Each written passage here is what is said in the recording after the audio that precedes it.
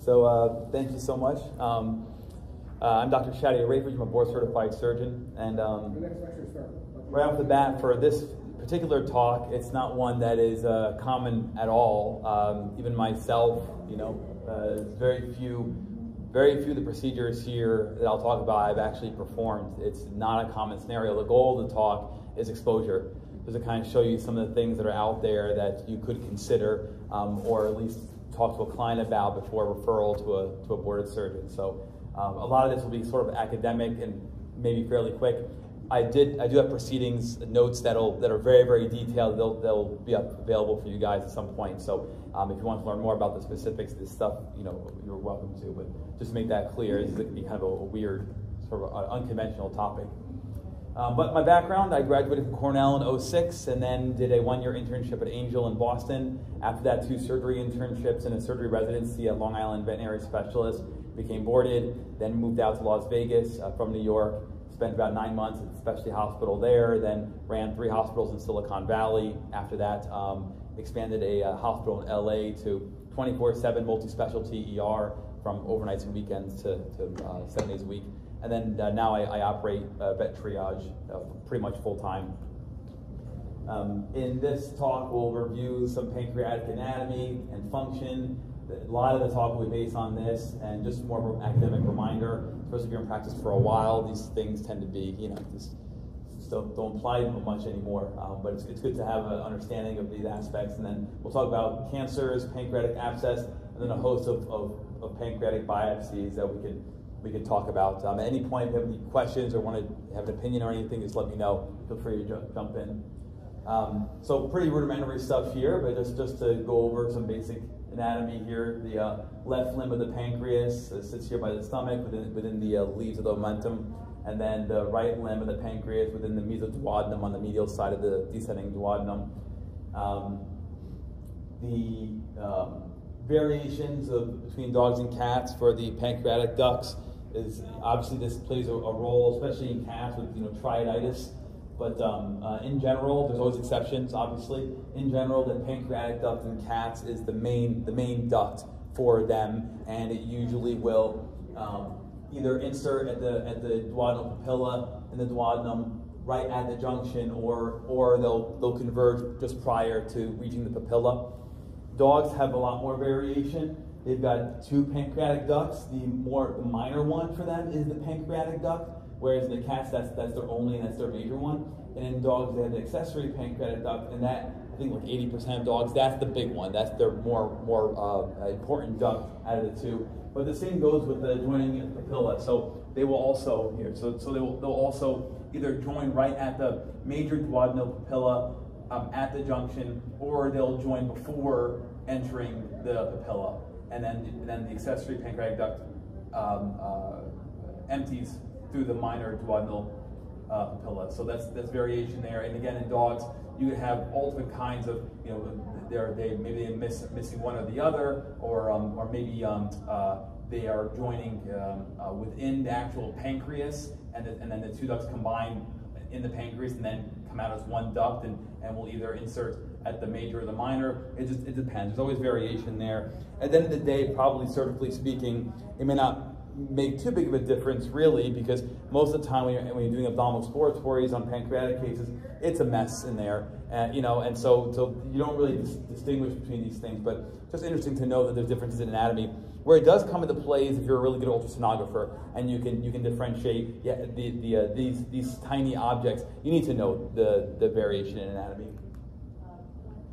So just to reiterate the location of the pancreas. Again, the left limb within the leads the omentum, right limb by the duodenum. And if you have a dog on the dorsal recumbency, head is here, their tail's over here, obviously, and then the pancreas is seated deep into the abdomen. Again, usually if you're dealing with normal pancreas, then you've got to if you're looking for the left limb, you're going to go through the leaves of the omentum to access the left limb. If you're looking for right limb of the pancreas, you're going to retract the duodenum medially to then expose it in the mesoduodenum. But more often, you're dealing with a nightmare of a mess of a pancreas, and it's right there when you open the abdomen, and there's ascites and old scar tissue and everything with that. So the anatomy will never be really this clear if you're actually chasing severe pancreatic disease. But if you're trying to collect a pancreatic biopsy, which we do very often, then you have to do a little bit of searching to see the pancreatic limbs. The pancreatic anatomy on a histo level, you divide the pancreas into exocrine and endocrine functions, and of course histologically that's how they're designed. So and again, bear with me, I'm not a histologist, and this is not the best looking image in the lighting in the room, but the Z here is for zymogen, and so what you're maybe can notice is a whole bunch of tiny pink dots in these cells, and the zymogen granules holds the enzymes that will then be cleaved to become activated to help with digestion. That's the point. And so this is the exocrine pancreatic function, and that's what's going to lead to the pancreatic ducts to help with digestion from the cranial duodenum. And then the other portion of the pancreas is going to be the endocrine portion here, and and then it's so tough to say on here. Oh, these guys here, without the zymogen granules. And so the idea here with the endocrine portion is they're going to produce hormones that are going to be released in an endocrine fashion, so into the bloodstream to then have effects in the body. And that's a lot of where this talk will go is based on the endocrine portion of the pancreas. Again, you're probably not performing histopath in the clinic, but just to be aware that that's how we divide the pancreas. So when you look at the endocrine function, these are the four major hormones that we're talking about, and obviously insulin is the most common one, but the alpha cells that make up these patches of endocrine functionality for the pancreas release glucagon, and glucagon green means that it's promoting it, so it's trying to increase glucose values in the bloodstream. So it promotes glucose, promotes glycogen breakdown, it promotes making new glucose. That's the idea behind glucagon. Whereas the beta cells that release insulin in the pancreas, their job is to decrease glucose levels in the bloodstream. So they'll mobilize glucose into the cells. They are promoting formation of glycogen. They are promoting fat production as well, and then gluconeogenesis and protein as well. I'm not going to talk too much about protein and lipids with this, but just know that insulin has a function with those. Delta cells release somatostatin, and they not only have effects on glucagon and insulin, but also it affects the gallbladder and small intestinal motility. And pancreatic polypeptide has mixed effects on gallbladder and small intestine. And this is just a simple picture breakdown of the same thing. The insulin, of course, is our focus most commonly. Then with exocrine function, all of these different parameters are affected by the exocrine portion of the pancreas. It's very, very important, obviously, very vital for keeping homeostasis and helping with digestion. The big one, of course, is going to be autodigestion protection. So the reason why pancreatitis gets out of control so quickly is because once you've reached a point to where autodigestion is no longer protected by the pancreas itself, now you have this positive feedback loop where just now it's in self-destruction mode. And so if you look at a schematic view of this, these are your zymogen granules, right, with all the enzymes, and they're being released to out of the cells into the ducts. And when all these measures fail to try and protect the pancreas from basically auto-digesting, you end up with pancreatitis, and it creates this positive feedback loop. So very important functionality there, and your notes have way more detail about this if you want to learn more about it from an academic standpoint. So when you look at neoplasia, endocrine neoplasia, again, super uncommon. Have folks here seen insulinomas in their practice? Yeah, and so insulinomas are the most common one that we see, and even they are uncommon in the larger scheme of things. And you can have tumors that release single or multiple hormones. These are just three. There's others. And so that's, anyway, and you know, your standard insulinoma never looks like this. It's always some tiny, inconspicuous nodule on the pancreas that you can barely notice, you barely see, but just to show you that, that's all. So insulinoma will be the one that we're going to focus on here in terms of endocrineoplastic disease for the pancreas. They are insulin-secreting beta cell tumors. The insulinomas either can be adenomas or adenocarcinomas. They can release insulin or proinsulin, which is the precursor to insulin. Now, when you're trying to diagnose these, which can be very, very challenging for these dogs, your history and clinical signs, which we're going to go over, are your first starting point to think, oh, maybe this is an insulinoma, you know? But you also want to diagnose it objectively. So in a normal body, you never have a scenario where the body accidentally releases too much insulin or overcorrects for hypoglycemia. It doesn't happen. In a normal body, they should be proportional. So the glucose level should match whatever the insulin concentration is going to be. You shouldn't have a scenario where a dog has high insulin and low glucose. That's not the body compensating for something. That's abnormal. That just shouldn't be. It's just like anything else. Calcium measurements are that way as well, right? It's kept in a tight concentration to promote health. So just when you interpret these, acid-base, for example, is a common one. If you look at acid blood gases too, same thing. You never get an overcompensation of something. If it doesn't match up, then something is wrong with the body. Whipple's triad is the three hallmarks of insulinomas. So it comprises of having clinical signs during either fasting or exercise. These are both times where glucose, in exercise, glucose is being used. Fasting, you don't have enough glucose, and there are clinical signs associated with that. The second caveat is that you have clinical signs in the face of hypoglycemia. So you document hypoglycemia, and they have the clinical signs present. And then third, those clinical signs resolve if you give them glucose. That's Whipple's triad, and that's sort of the parameters that you're using to try and diagnose insulinoma. Older dogs, medium to large breed, mixed breed, make up 22%. We see in cats as well, 13.5 years old, Siamese, Persians. The clinical signs, as you're well aware of, and there are many, many clinical signs. They're just the most common ones: seizures, collapsing fatigue, and weakness. The point of listing these is to also differentiate the categories of clinical signs. So there's two different categories of clinical signs with insulinoma. One relates to the hypoglycemic aspect to it. So you end up getting what they call it a neuroglycopenia, where the nervous system now is being affected by having hypoglycemia. The nervous system relies heavily on glucose. That's its main energy source. And so signs of seizures, collapse, fatigue, and weakness have to do with hypoglycemia affecting the nervous system. The secondary category of clinical signs have to do with the stress response, catecholamines, cortisol, and those are the dogs that have restlessness, they are salivating, pacing, they seem anxious. That's the stress response to hypoglycemia. So two broad categories. The more common, though, are these neurologic things that we end up seeing. Mean blood glucose levels in these dogs is 46 mg/dl, and this is the combination of low glucose, high insulin. That's not normal, and so there's your insulinoma. Of course, we would like to see the insulinoma too, because you're considering, okay, well, is this something that we can surgically treat? And again, they tend to be tiny, and so if you have a really good ultrasonographer, then, or if you have computed tomography, if you have a CT scan, then you can try and find the tumor. But ultrasound, you're looking for a cervical or lobular hypoechoic lesion. You'll see it in 22 to 69% of cases. Abdominal CT, increased accuracy compared to ultrasound.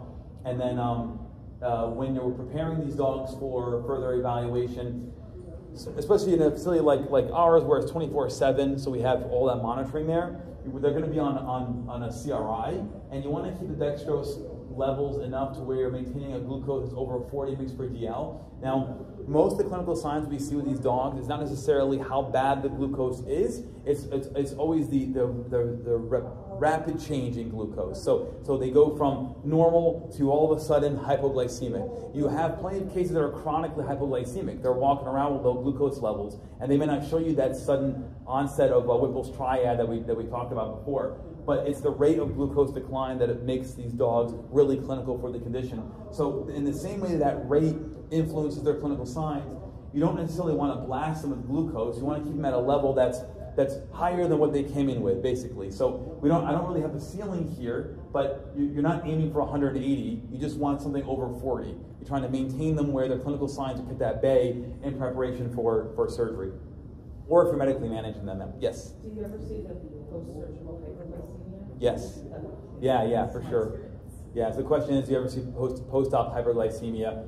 Absolutely, yeah, absolutely. And I've never had it, but it has been reported where you may need insulin supplementation transiently until they're more stable. So, yeah. So I would probably say, the reason why I probably have not seen too many of these as a surgeon is because I think a lot of them are either not being diagnosed or probably they're being medically managed, because people aren't pursuing surgery. The outcome is not great for these dogs. Just diagnosing it can be very difficult, and then as surgical explorer doesn't guarantee success either. So I think as a surgeon, I don't end up with the privilege of managing these cases because they end up getting medical management anyway. But with medical management alone, survival, barely in 2 months. With enucleation, so basically just removing the tumor itself from the pancreas, assuming you can locate it, about a year survival. And then when you get a bit more aggressive, partial pancreatectomy, median survival of 1 to 2 years, and then you're maintaining normal glucose for about 14 months with these dogs. So they do differentiate success with this procedures of how long do they survive. But until that point, how long does glucose maintain? Because you may have a patient that has recurrent hypoglycemia that you're now managing medically after they've had surgery a year ago or something like that. And then, of course, subtotal pancreatectomy. I'm not sure who's doing this for this disease. If you stage these dogs, so if you're collecting a regional lymph node biopsy and or a liver biopsy, which in the few that I have done, I always biopsy liver. Lymph node is only if it's identifiable. Otherwise, I'm not going to search that much for the lymph node. But if they are positive for lymph nodes, then your survival is 547 days. If it's in the liver, 217 days. So if they're positive in the lymph node, that's stage 2, and then liver involvement is stage 3. So if you look at survival based on stage 1, which is only confined to the pancreas, plus or stage 2, which is pancreas and lymph node, median survival maybe about a year. Stage 3, where it's in the liver as well, survival less than 6 months. And then if you look at the normal glucose parameters, stage 1 about a year for normal glucose, 1 month for 2 and 3. So it's pretty crappy overall for these.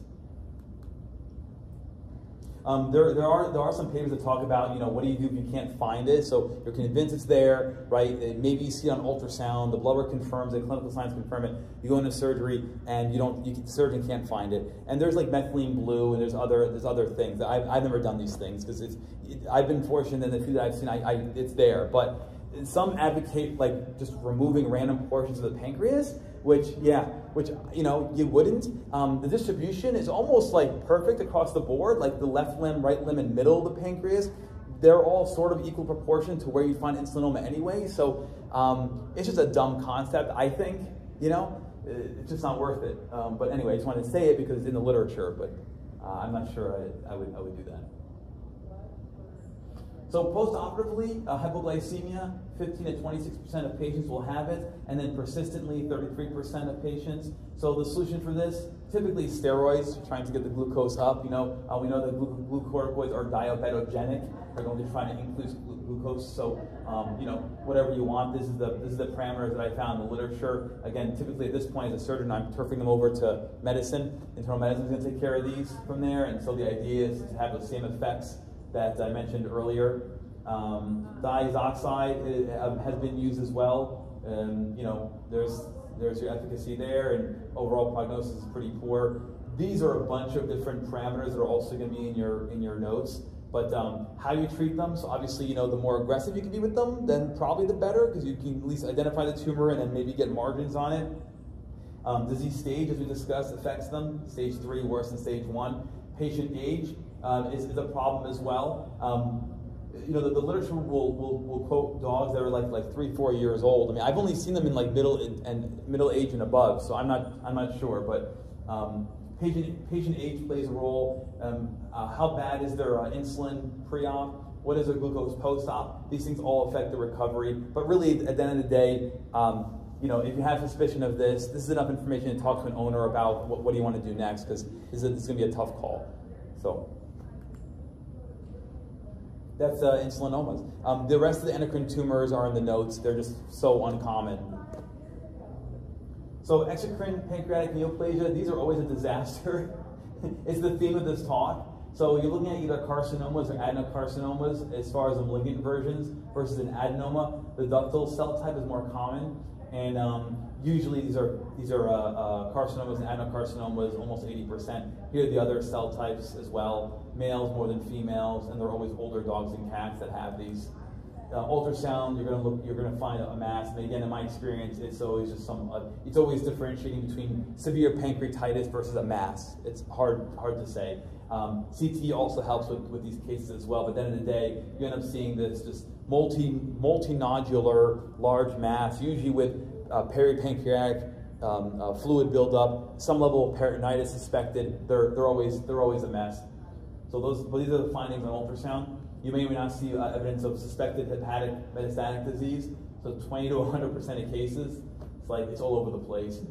You know, if you want to have ultrasound-guided aspirates, it'll show up positive on histopath in 50 to 92% of cases. It's just so non-specific. So typically you're looking at the pet owners want to go forward, you're looking at abdominal exploratory, try and see if you can either debulk this thing or at least biopsy so you can tell them, is it a pancreatic abscess?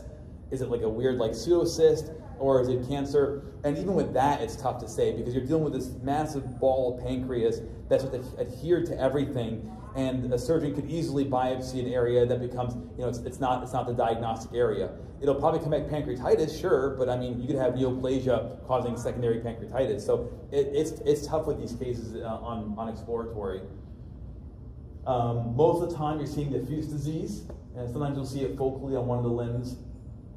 The COX-2 expression on histopathology is interesting because then what I've been doing with these cases, if I diagnose or suspect exocrine pancreatic neoplasia, I will put them on COX-2 inhibitors and see if that does anything, and the oncologist will as well. So it's good to see things like that because it gives you another avenue to try for pet owners if they're not going to go with surgery, or if you do go with surgery but it's not resectable, and these things tend to be pretty chemo-resistant. So it's nice to see at least there's some sort of option there, but it's not that common either.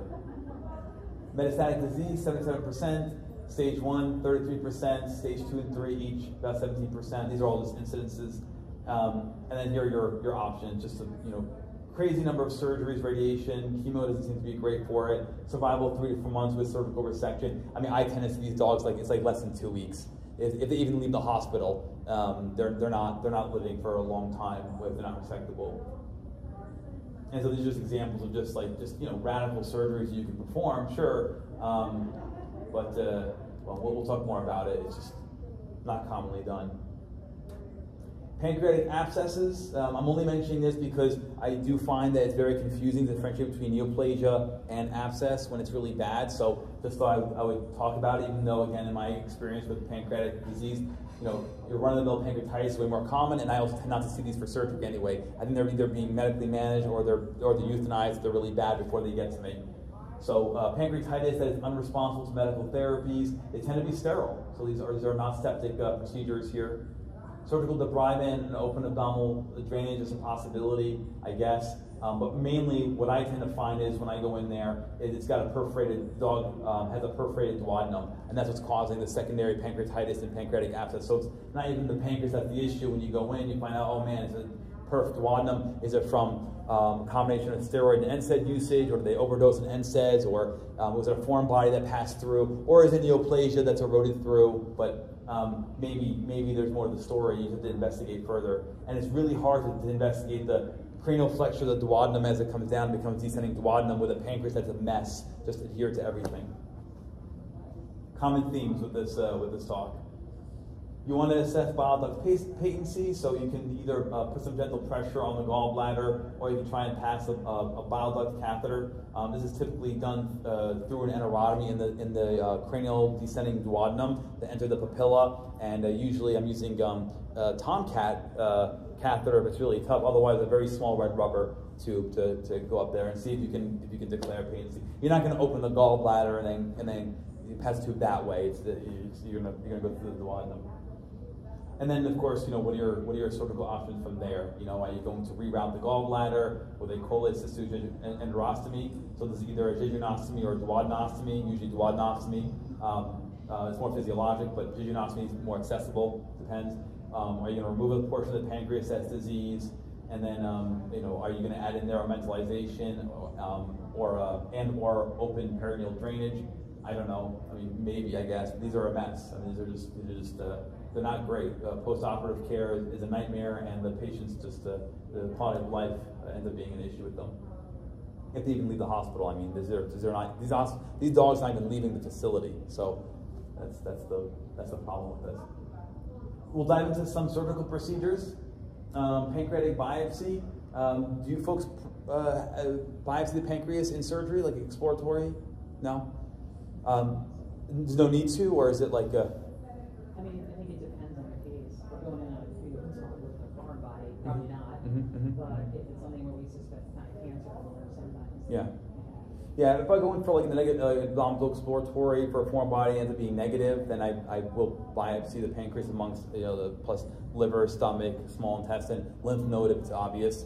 So that's when I'll biopsy, or if it's exploratory for any other reason, and I do find that there's pancreatic lesions, and I'll biopsy them. And I don't know about multiple biopsies. I mean, I tend to biopsy just one region, usually the right limb of the pancreas, right at the very edge where it ends caudally on the duodenum.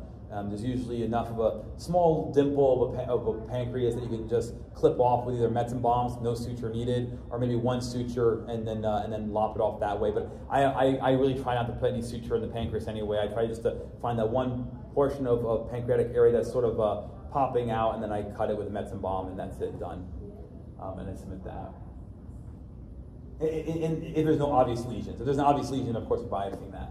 So usually the right pancreatic limb is accessible for biopsy. And there's a whole bunch of different procedures that are going to be in your nose that you can consider, but I'm more of a Metzen bomb, so I just cut it.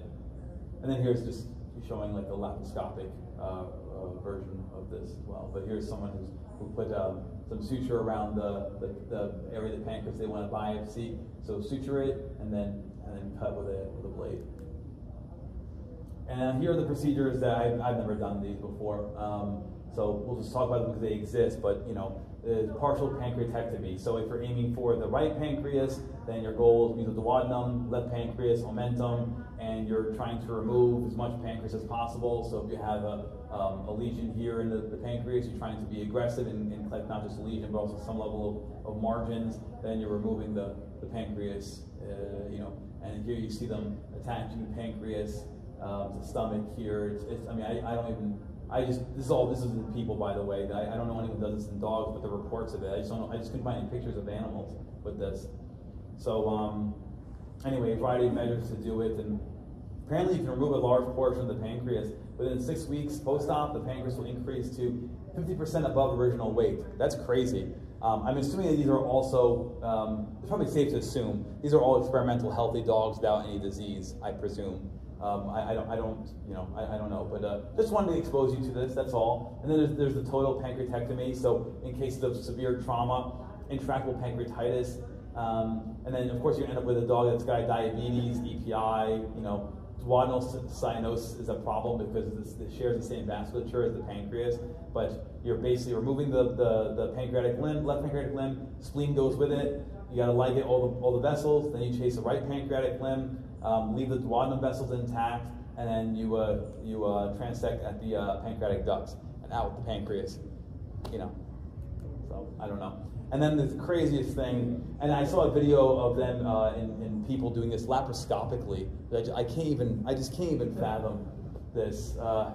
Anyway, Whipple's procedure, a total pancreatectomy with rerouting. I mean, look at this. With rerouting the stomach and the intestines, I don't know. Let's see, duodenal blood supply preservation is not possible. So the gastric pylorus and duodenum is excised at the level of the distal end of the right pancreatic limb. Then you reroute the pancreas, so pancreaticoduodenectomy. Oh, sorry, remove the pancreas and duodenum, and then bile duct is ligated. Then you have to reroute the gallbladder, and then reroute the stomach and intestine. I don't know. Yeah, this is, and they do it laparoscopically in people. I just can't even comprehend this. But you end up with some sort of a mess like this. Anyway, key points. Pancreatic function is made up of both endocrine and exocrine. Pancreatitis is far more common in these neoplastic diseases. So the point of that line was try to err maybe on the side of caution. Perhaps you can just treat this aggressively of pancreatitis. Maybe I don't know, but it is more common than neoplasia of the pancreas. So I've had dogs euthanized on the table by surgeons where I'm like maybe just biopsy, wake up and just treat medically aggressively with pancreatitis and wait for the biopsy to come back and see, or it's tough with these cases to tell. But obviously it comes down to client communication and your own experiences. Pancreatic biopsies, they're good if you feel comfortable. The best place to start with these is a routine abdominal explore where there's no foreign body found, just the right limb of the pancreas towards the distal end by the duodenum. I always biopsy the liver and lymph nodes, especially if I'm looking either at abdominal exploratory or if I'm worried about pancreatic cancer. And then there's lots of different options, none of which are great. Medical management might be ideal for these cases, but dealer's choice. My contact information. Any questions at all? Yes. Do you palpate them? Because that's how I found it. That's mostly. Yeah. I'm always nervous about palpating the pancreas for obvious reasons. But if you're convinced that it's for insulinoma, I assume, right? So if you're convinced it's insulinoma, you have the blood work to prove it, maybe even ultrasound or CT identified it. Yeah. Gently palpate and see if you can feel that like. Obvious when it is there. Yeah. Do you? So the ones I've done, I've excised with a blade, and then I've tried the suture. It's like suture cottage cheese. Do you? A colleague of mine said that in ferrets we also remove that, and we use sterile Q-tips and just. Yes. Do you do that? Yes. As well? Yes. Yeah. Sterile Q-tips so are. Either way. Yeah, Q-tips are great for pancreas. Okay. It's fantastic. I've done it in a dog. I've done it in a ferret. Yeah. But in the dog, I use sterile Q-tips for that as well. Yeah. And then also, if you're trying to suture and the suture isn't holding, you can also try. I've done it where I just place momentum over it and let it sit there, wait for it to kind of adhere, and then gently close the abdomen and try not to rock the boat. But it's momentum on there, and that's it. I haven't used gel foam on the pancreas. Has anybody? Yeah, I don't know if I would do that. I was worried about causing an inflammatory response, and then sometimes the body doesn't react anyway well in general to the gel foam. I mean, at least with liver, there's so much liver there, it's such a larger organ, and I'm convinced a lot of these gel foams just fall off the liver anyway once they wait. Yeah, just for a little bit. So when you're using the Q-tip, since I haven't done it wrong, are you just kind of mushing the normal pancreas off? Yep. Because it's going to look mushy. Yeah.